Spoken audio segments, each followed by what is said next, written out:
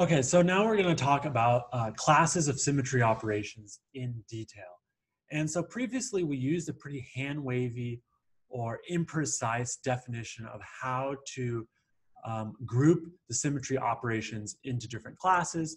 We said that the identity and the inversion operations are always in a class by themselves, and that's true. But then we just said, hey, if you have two symmetry operations that sort of feel the same, like both of them are mirror planes, or both of them are rotations, go ahead and put those in the same class. That turns out to not be 100% true. And so what we're going to do in this video is go over a mathematical relationship that shows us whether or not two symmetry operations should be in the same class. And obviously this is very important for coming up with the total structure of the character table.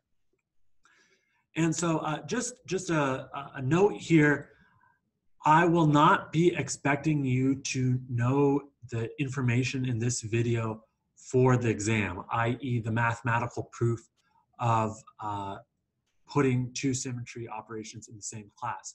However, you will need to use this information for the homework. I do have a character derivation problem that will be on the exam.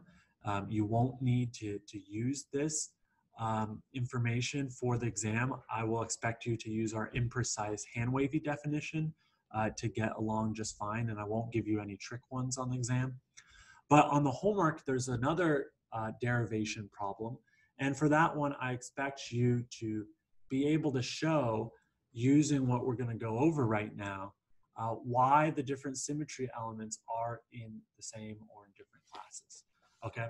And so where this gets a little tricky and where our intuition can kind of break down is shown here. And so consider, for example, the C4 point group and its character table shown on the top, and then the C4V point group and its character table shown on the bottom. These are very similar point groups. The only difference is that C4V has mirror planes. So you'll see it has these two sigma V's and two sigma D's. C4 doesn't, okay? And so this is a very peculiar thing. You'll see that for C4, the C4 operation, the C4 point group, for C4, the C4 operation is in a separate class from C4-3. Now, what is C4-3 or C4 cubed? That's C4 times C4 times C4. That means you've done a C4 3 times. So you've done a 90-degree rotation followed by a 90 degrees clockwise rotation followed by the 90 degrees clockwise rotation.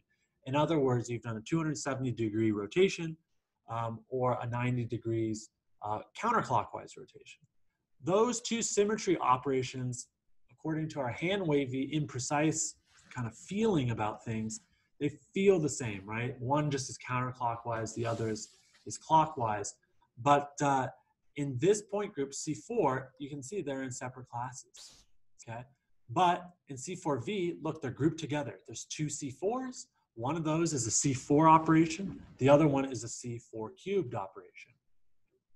So that is very interesting. And you'll notice also the C2.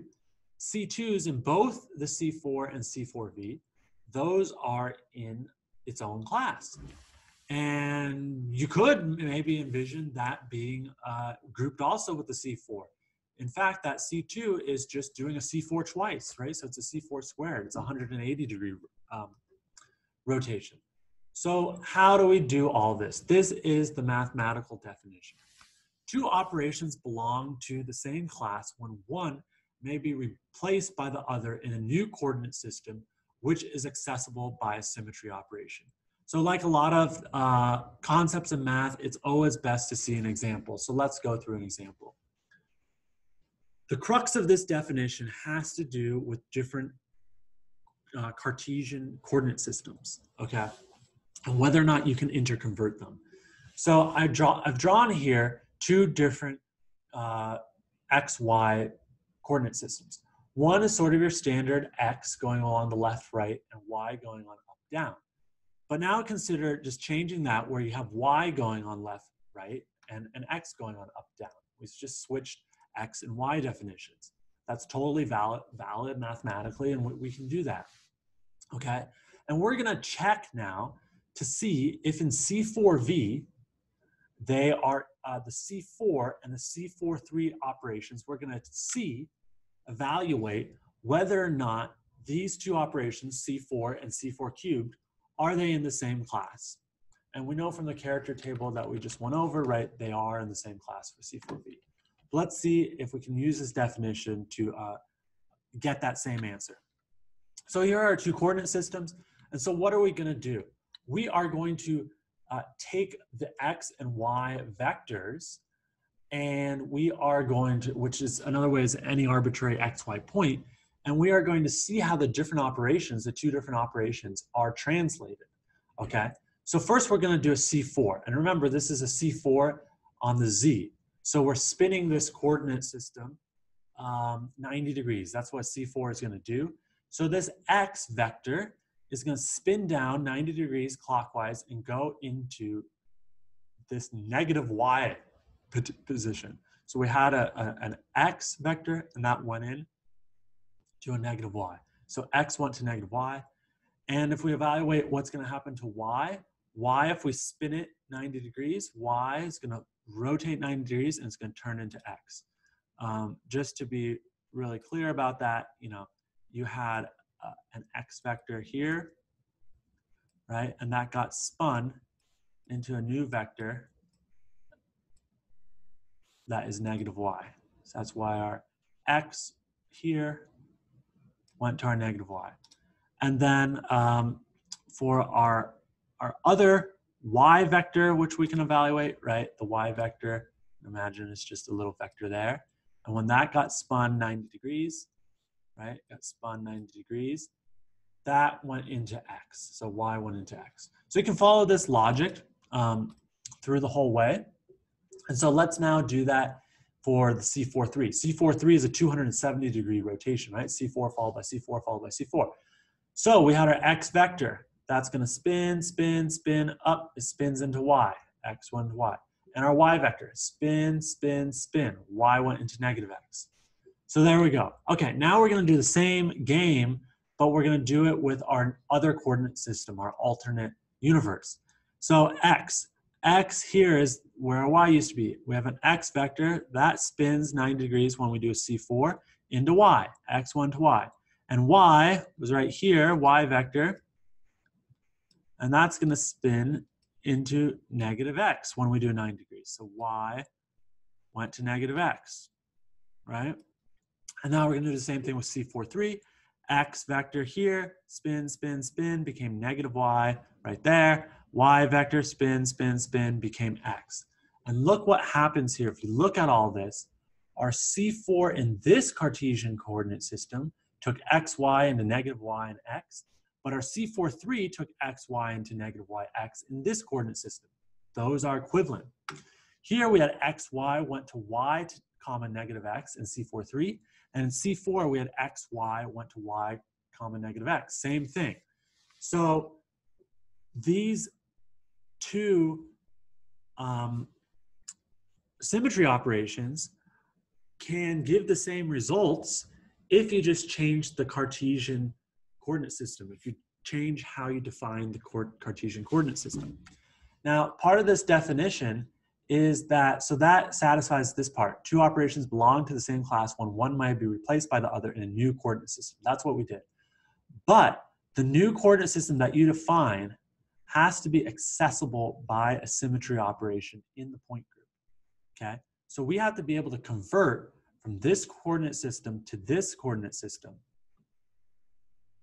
in order for these two symmetry elements to be in the same class. We have to have a symmetry element that can convert these two Cartesian coordinate systems. What is that symmetry element? It's a sigma d, right? It's a diagonal mirror plane. A diagonal mirror plane, what does that do? Well, if you had a y vector here, right? I'm going to draw in a different color here. If you had a y vector here and you have a mirror plane, now that's going to get flipped in the mirror plane and go here. And similarly, the x vector is going to go to y. So y went to x went to y. That's exactly what happened here. Y went to x went to y. So we do have the sigma d that allows us to interconvert between these two symmetry operations. and we showed that they're equivalent. So this means that in C4V, C4 symmetry operation and C4-3 are in the same class. And just to really emphasize it here, that's why we have a 2 in front of here. They're in the same class. This class contains C4 symmetry elevation, 90-degree rotation, and the C4-3, the 270-degree rotation. So now think about the case for C4. All this math would be the same, but the problem is in C4 point group, there is no sigma D, right? We said that that was one of the differences, is that there's no mirror plane. There's no sigma D. There's a sigma D in C4V, but up here, there's no sigma D. So there's no sigma D in C4. So these two different Cartesian coordinate systems are not interconvertible by any symmetry operation. All we have are E, C4, C2, and C4-3. And you can't get from here to here, these two coordinate systems, just by rotations or identity. And because of that, it's telling you C4 and C4-3 have to be in different classes. Okay? That's what this is saying right there. So that's why in our C4 character table, C4 and C4-3 are in different classes.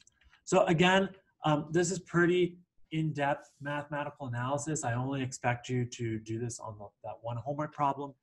For the exam, just use your intuition. You know, I'm not going to give you a tricky one like the C4 point group. It's going to be more like the C4V point group, where the two rotations are in the same class, as you would kind of, your intuition would expect. So if you have questions on this, you know, I'm happy to go through other examples with you during our in-class time.